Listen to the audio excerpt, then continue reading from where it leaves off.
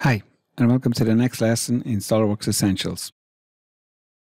In this lesson, we're going to look at exercise 54, mates. So let's get into it.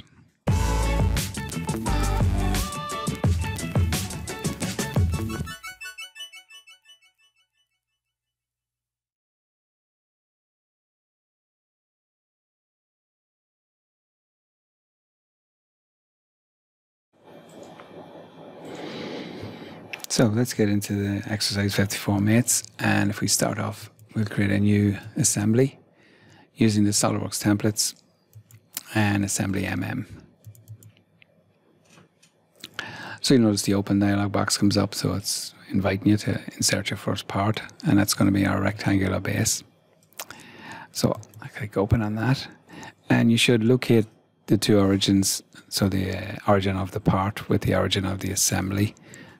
So you should always do that with your base. You don't have to, but it's, intention should be to locate the origin of at least one part to the origin of the assembly. And it's always the first part you insert. So as I say, you can left click on the origin here, or you can click on the little OK logo in there just before I kind of did it as well. Just make sure your graphics preview is turned on, and should your part come in and it's the incorrect orientation, you can always use these to flip the part around the X, Y or Z axis. So I just click OK on that. We got our first part located. So you can carry on inserting components like this if you like, but it's well worth your while actually just opening up the location of your parts.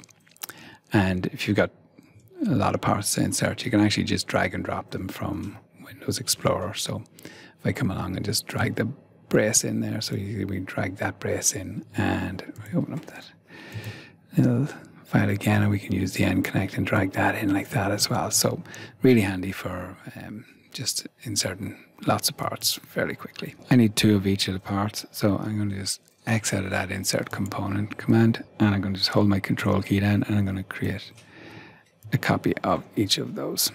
So it gives me two of each that I can now mate on the part, and I'm going to kind of keep the same ones, so brace 2 and connect 2 together, and brace 1 and then connect together just for neatness on the part itself.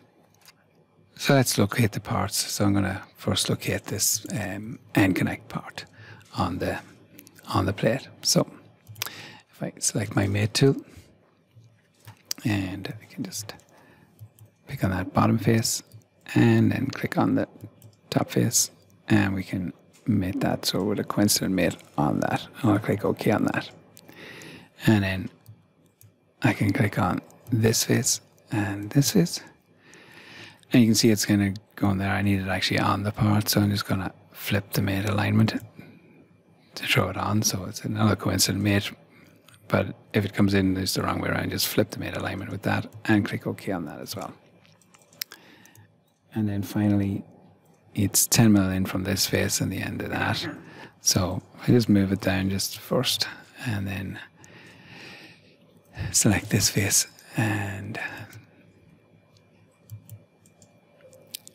this face, and we're going to give it a distance, and the distance we're going to give it is 10 mil. So enter in the distance, and I'll create that and click OK to that.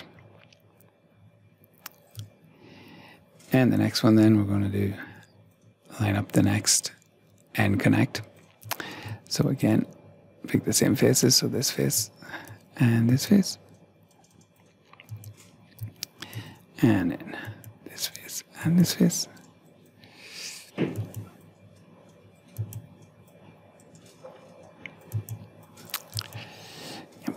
that's it. And then flip the alignment again.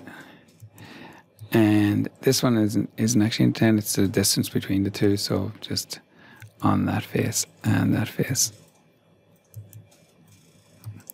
And we put a distance then, and the distance is 135. So just enter that and click OK on that. Now I'm going to line up this, the brace, so I'll line up the first brace. And again, just a matter of mating them in, so that face with that face, and again just flip the alignment. And then that face with that face. And click OK. And what I'll do with the last one to center it, I'll actually make use of the planes and the parts themselves. So if I get the brace, so if you look here, the top plane of the brace and the end connect, the right plane of the end connect are running down. I'll just move that around so you can see that better. The right plane of the end connect is running down the center of that part, so we can use them to line up. So the brace was the top plane, and you can see we can line them up on the center using the planes. So click OK on that, and do exactly the same with the last one then. So it's this face and this face and that face and that face. Happy days. And then the planes again. So it's just minimize that a little bit and expand these two so I get my top plane. Top plane.